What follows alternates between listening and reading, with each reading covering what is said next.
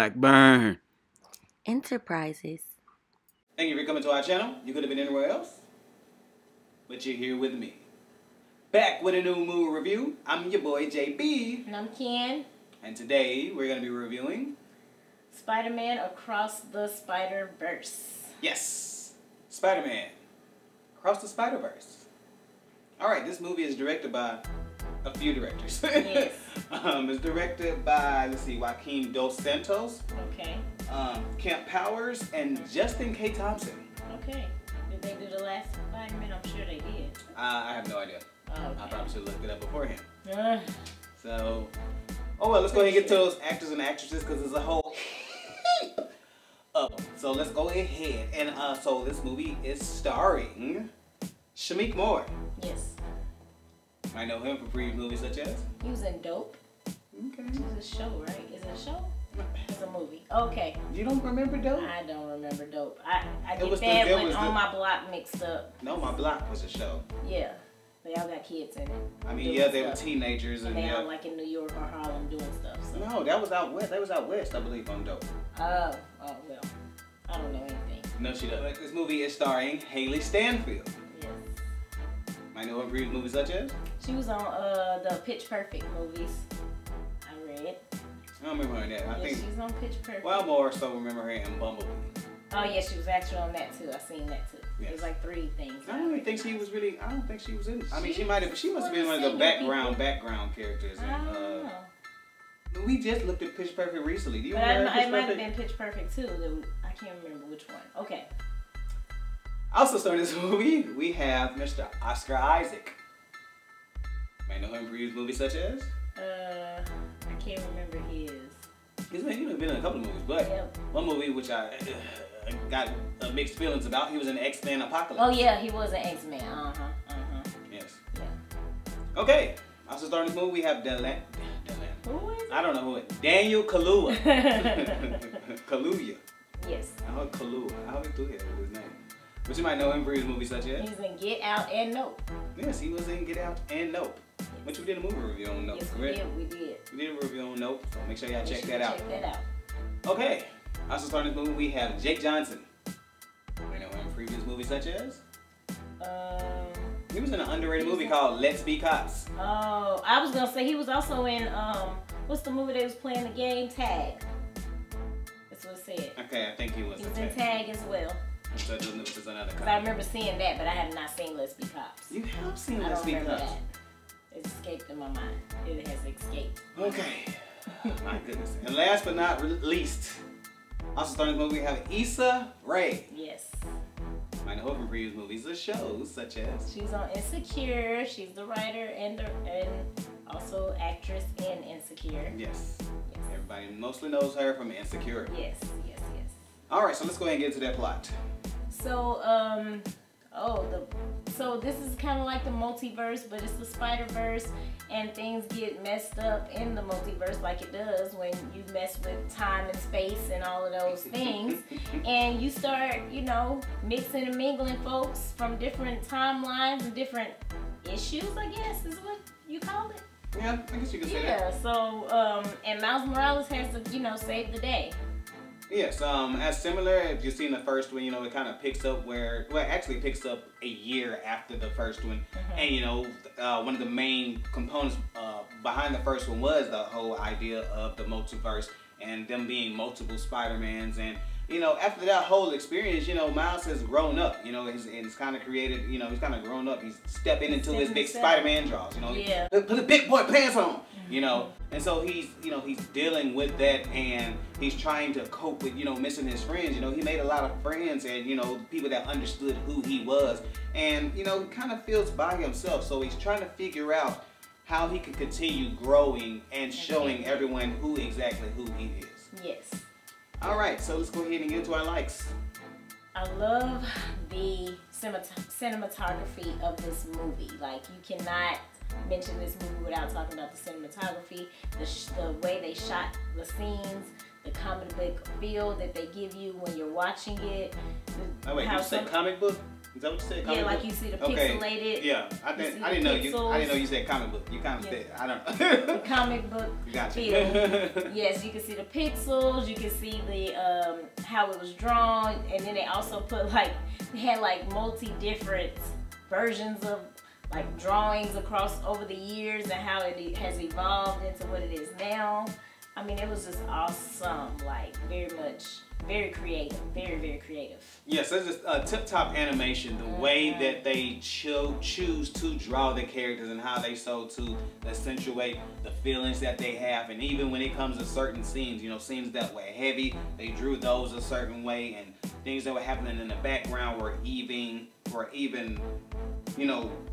spilling out and showing emotions as well. And so from different scenes to the action scenes to those deep scenes to like she said, having the comic book effect to it, like the cross between the comic book to the action to almost at points looking realistic, or lifelike, so to speak. Like it was just an excellent way that they shot this, and they picked up where the first one left off, and somehow was able to even elevate this. Yes, they did, absolutely. Any other likes? The plot was awesome. The movie, it just seems it was so much going on, but it wasn't like messy or sloppy. It was like it all flowed together. They took their time with the storyline. They took their time building the new characters that were introduced. It was just like so magical. Yeah, again, not to sound redundant, but again, they kind of picked up where the first one left off, and I think that's what made the first one so awesome, because as you're going through, I guess the surprise factor. It's the surprise factor for me, because like on the first one, when you found out certain things, especially if you stayed away from previews or whatever. I know for me as a viewer, I continue to be surprised with certain things and how they played out or whatever. And this movie does the exact same thing. Like they continue to have so many surprises, and you're sucked in and you're looking at it, and then all of a sudden there's a spin, and like, oh my gosh, and then there's something else happens. You're like, wait, what? And so the way that this movie continues to keep you on your toes, like people that are, that's another thing. This movie plays to everyone. I think that's what makes this movie so good. Like there's this thing called the 4 quadrants, so to speak. Like when you have the movie and you want to appeal to all this different demographic or whatever, and it's gonna appeal to those different. It's gonna apply to the comic book heads that love that dress up as Spider-Man, which some people were in the theater like that. It's gonna do people that don't even have a lot of knowledge when it comes to comic books. And it still appeal to them, you know what I'm saying? And then the life stories, you know what I'm saying? You can identify with the characters, you can identify what Miles Morales, the main character, that he goes through. And even Spider-Gwen, you know what I'm saying? What she's going through and what her particular character goes through. Like you are empathetic with what they go through and how they make you root for them and be touched by what those characters are going through is absolutely magnificent. Yeah. Any other likes? Yes, the diversity, inclusivity, and culture that this movie brings out. Of course, Miles Morales is from Puerto Rican or Dominican descent. Puerto Rican. Puerto Rican descent. And black and Puerto Rican. Yes, and they show like the they speak in Spanish with no subtitles. They how they party, how the lifestyle, how their family dynamic is, the different type of people that are displayed in this movie, from black, white, Hispanic, Indian, whatever, like everybody. They show a world of different people and all coming together, and it is so beautiful. And with that, all of those different people, the performances by each, like it's an all-star cast. Like we didn't even get, like we would have been 10 minutes. Would have been 10, 15 minutes if we really would have said each actor, that they have, because they got some heavy hitters in here. But it's so many of them, and all of them do an excellent job, and their voice acting, like each one of them absolutely kills it. Like they do an excellent job, and so shout out to the casting director who casted all these different talent, you know, in these positions because they got the perfect people, you know, to play the part. Like, it's just, I don't. It's amazing. It's definitely amazing. Any other likes? I like how they tie this Spider-Verse movie into other Spider-Man movies. Whether be it the animated or the non-animated movies, they all tie in together. They all show homage or whatever to each Spider-Man movie that has been created, and I love how they did that because it wasn't sloppy either. It was brought together beautifully. It was brought together harmoniously, and I love that as well. Check out the big brain on Brad, harmoniously. Good job, man. She hit the nail on the head, though. That's definitely what they did. They was able to, you know, pick up on the lore of Spider-Man because Spider-Man arguably is one of the most beloved characters in comic books, like just period. You know, I'm pretty sure he's top 5 if you have a rating out there. Like, people love Spider-Man, and there's been different variations of that, and the way they're able to show the love for Spider-Man and the different Spider-Men and that have all become in the past and add. That's what I was about to say. Oh, okay. And bring something new by adding something new when it comes to, you know, like Spider-Gwen and Spider-Woman and the different characters. Like, it's just really dope how they're able to tie everything in. Yes. Okay, you got any dislikes? I'm pretty sure you do not. No, I do not. No dislikes at all. All right, so I guess we'll go ahead and get into our favorite part of the show, the rating. I'm gonna give this movie an A+. This movie is the best movie I've seen this year thus far. Also, like I was saying, like, this movie is for old, young comic book fans, girls, boys, anybody could relate to this movie. And I just think that it was just well done from the directors and the actors and actresses. And I want to see it again. It was so good. I'm gonna have to agree with her and give this movie an A+.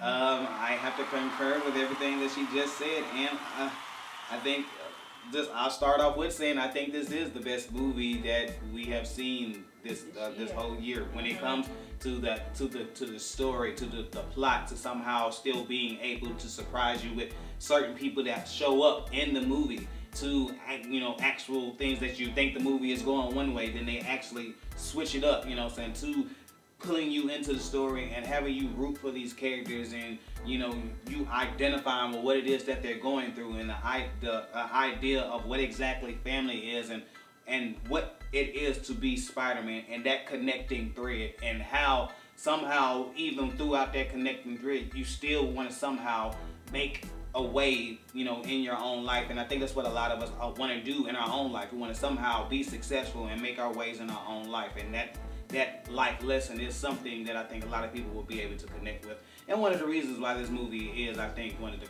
best movies of the year. Alright, so if you want to go ahead and do us a favor, hit that thumbs up button. We definitely appreciate it, and it helps out the channel. And if you haven't hit that subscribe button yet, bruh, what are you waiting on? Go ahead and hit that subscribe button. We definitely appreciate it. And you can see more movies, more videos like this one. And if you want to go do us another favor, you want to go hit that button that's shaped like a bell. You want to go ahead and do that, you'll get a notification every time we drop a new video. And if you want to go do us one more favor, if you want to go ahead and comment down below, and what should they comment? When was you first introduced to Spider-Man? Was it comic book? Was it movies? Was it this new Miles Morales? When were you first introduced to Spider-Man? Good question. When were you first introduced to Spider-Man? Yes. All right, we appreciate every single one of you. And I guess we'll holler at you. Peace.